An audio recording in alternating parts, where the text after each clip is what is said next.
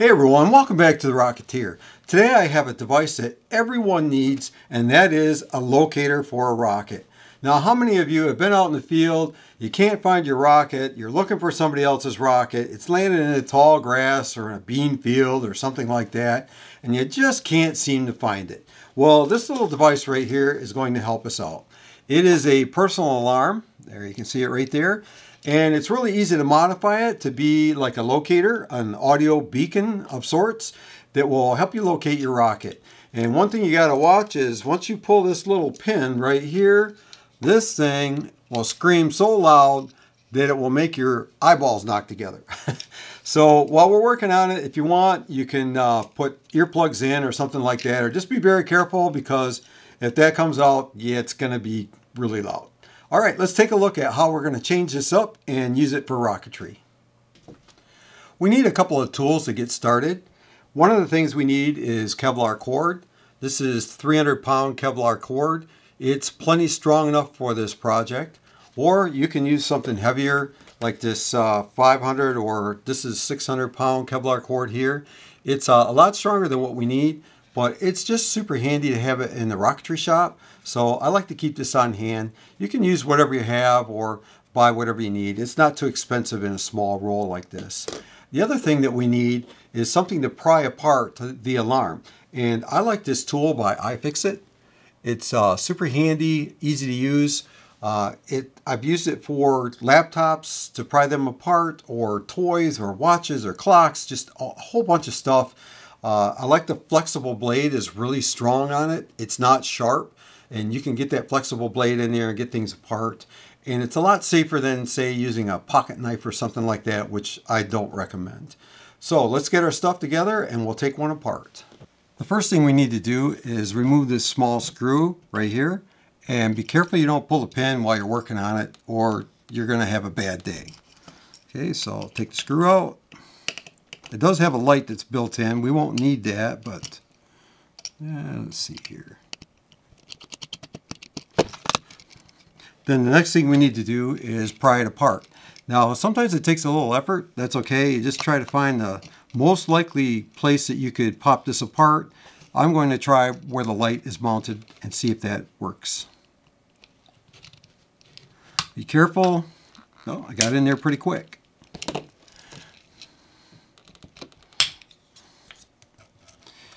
We no longer need this ring. We can set that aside.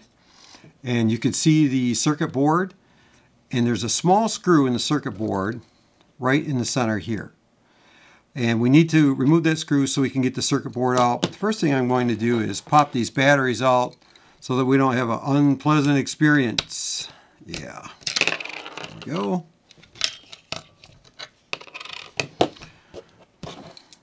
Use a smaller screwdriver to remove that. These are like jeweler screwdrivers. That screw is very small.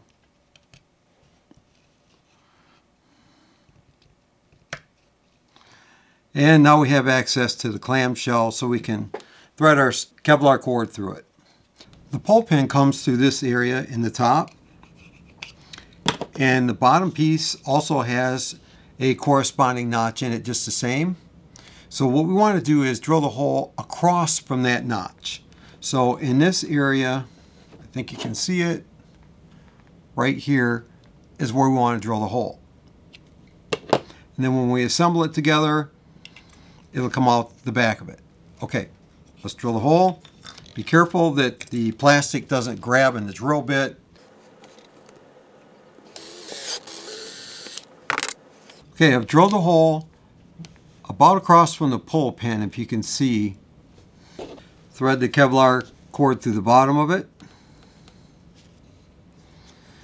Then take the top, and there's a small button that we don't need anymore. I'm going to just tip it out, and we'll discard that button, and then I'll thread the Kevlar cord through where the button was. Now we can assemble the circuit board back together. Put that tiny screw back in there. Make sure the Kevlar is corded through here where it won't interfere with the button batteries. And before we put the button batteries in, you want to make sure you put the pull pin back in. Now that the batteries are installed, we can go ahead and snap everything back together. Don't forget to put the last screw in, and then we can tie a knot in our loop. After that, I'll show you how to attach it to the shock cord. There we go. And that's how it should come out through the top and through the bottom. This is how I like to attach it. I use a small quick link like this and just put it through the loop here. I like to make a loop on my Kevlar shock cord or whatever kind of shock cord you're using. Hook the two together. And then the idea is that you need a certain amount of length here. And I'll make the attachment point down here farther so that it forms a loop. And it's that loop that will pull the pin out. So the easiest way to do that is just leave plenty of loop so you don't have to guess if enough is enough. And then the easiest way to attach this is just to take a very small zip tie and run it through the loop. It doesn't take much to hold it. It doesn't take much to pull that pin out. And then I just zip tie it to the cord so that it's snug, like that. And that's all there is to it. And then the force of the ejection charge will pull this apart, pull that pin out, and voila, you have a screamer that's easy to find, even in tall grass or even in a tree. When I'm done with it, what I do is I just take a pair of cutters and just cut that off, and I'm ready for the next use. I hope you found the tutorial helpful. Make sure you like and subscribe, and I'll leave links in the description to all the tools that I used. I do earn a small commission on some of these tools, so follow that link, and that's the best way to support the channel. I really appreciate it. They come in 3 packs, so you can have several ready before the launch day. It helps that way, or just give some to a friend that may need it. And that way you spend less time looking for their rockets. Okay, that's all for today. I'll see you in the next video.